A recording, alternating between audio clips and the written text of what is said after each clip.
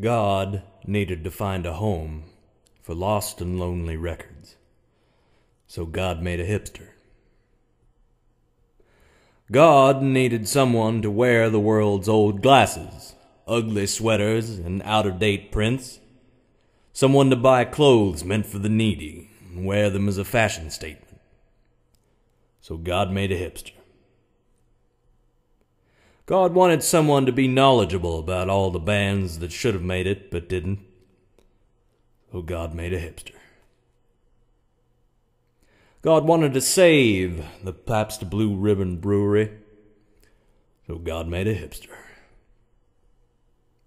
God needed someone who would get up at noon and spend 4 hours on the internet reviewing albums and watching YouTube videos before going to work as a barista or bartender at a trendy cafe or club.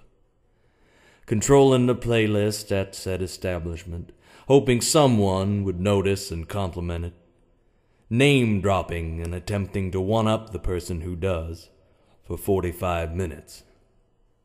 And after all that, still has the strength to get drunk and high.